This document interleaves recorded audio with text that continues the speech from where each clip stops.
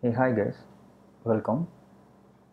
In our earlier videos, we saw how to improve the performance of a Python code by actually choosing the right data structure in the right scenario. Now, what if the Python code is already optimized, or what if it doesn't require any kind of data structure and it's just some loops that's running in which case you actually don't require any data structure. If that is the scenario, how will you still optimize your Python code? Now, how to improve the performance? If that's just a CPU intensive operation and that doesn't require any kind of data structure and that's just a simple loops that is running in that case, shall we write the code in C programming instead of Python? Now, why do we have to write a C code instead of Python?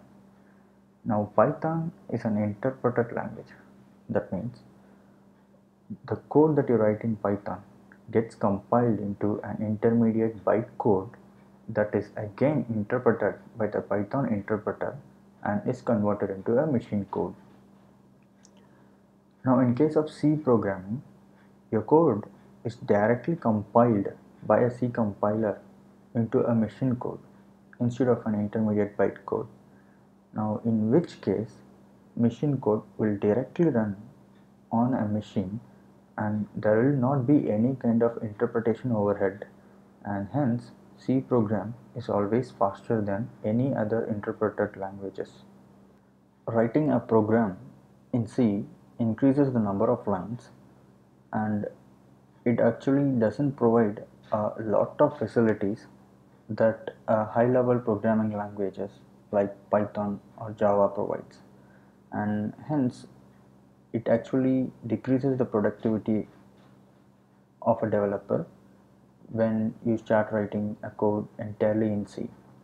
So we don't want to do that, and also we just want to optimize only that part of the code in Python that is taking time.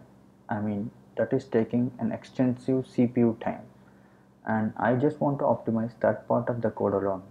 Why do I have to write an entire Python code into C? So, so shall we write a Python C extension module instead? Now, instead of converting the entire code into a C program, shall we convert that part of the code alone into a C extension module? That part of the code, in the sense, the part that is taking a long time, or the part in which you have written a multiple loops or multiple nested loops, that particular code alone can be converted into a C extension module. Now, what is a C extension module? I mean, Python C extension module. Now, now let me consider a case now here. Let me open up the terminal. Now let's write a function in Python. Now say I have a function called func, uh, which just prints hello. Okay. Now let's see the details of this function. Now this particular function, it says type function. Now let's consider any built-in function and see what it says. Now this particular function is called a built-in function, and while this particular function that we wrote in Python, it was just called as a function. Why? Because this particular function here is written in C and is exposed to a Python program. Now what is the difference between this particular function and this particular built-in function? Now a built-in function is written in C and is compiled into a machine code and is exposed to a Python program. So whenever we call a built-in function using Python, that particular code directly runs at machine level instead of being interpreted. Now only the arguments that you pass is getting converted into a C representation, and then the result is again converted into a Python representation from C representation while sending it back to a Python code. Now only that conversion happens in between. The rest of the code directly runs as a machine at machine level. Now in this case where we have a Python level function, the entire function is itself interpreted. So this function is going to be definitely slower than this particular reduce function, which is a built-in function. Now can we write a built-in function ourselves? Yes, we can, and to do that we have to use Python C API. That means Python provides multiple C header files and multiple structures that you have to use in order to write your own C extension module or any inbuilt function or built-in function that you want to write. Now to do that you have to learn this entire section here in this doc page. So you have to know the details of all these Py object structures and all other details in order to write a C extension module. Now who wants to do that again? No, we don't want to do that. Then what to do now? So we don't want to do that because this requires a very good knowledge on C and as well as on Python C API. Then still, how will you improve the performance? Now here comes Cython. Now we use Cython to write a simple code using a Python like syntax, and then that code gets compiled or converted into a C extension module using Cython. Now Cython helps to actually convert your Python like code to to transform into a C extension module. Cython is actually an auxiliary language. That means it mostly follows all the Python syntax except few additional syntax that you have to use in order to instruct Cython what you are going to do, or what types you are using, or what input types or return types that you want to send, and what type of function you are using, and all those static typing details you have to instruct it to Cython.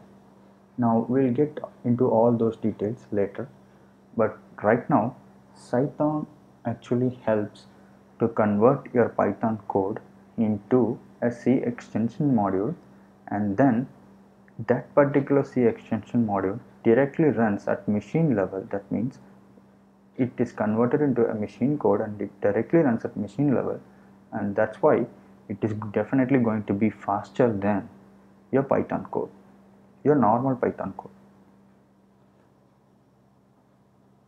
Now when to use Cython? Now you can use Cython in any CPU intensive operation to optimize the code. Now say you have a nested loop. Now in this case your operation is completely CPU intensive and the entire time is taken by a CPU, and there is no IO time or any network delay or something like that. The entire time is consumed by a CPU. Now in such case you can use your Cython code, or you can use Cython to actually optimize that part of the code and get it compiled into a C extension module. Now this will definitely improve the performance of your code. Now when not to use Cython is, consider a case when not to use Cython. So consider a case where you are sending a request to a particular server and you are waiting for a response, and in this case there is a network delay and there isn't much that your code can do except like your network to improve. You should be improving your network bandwidth instead of like improving your code. So in this case, Cython cannot improve the performance of the code. So you should not be using Cython in this particular case. So prerequisites. What do you need, or what prerequisites you should be having in order to learn Cython?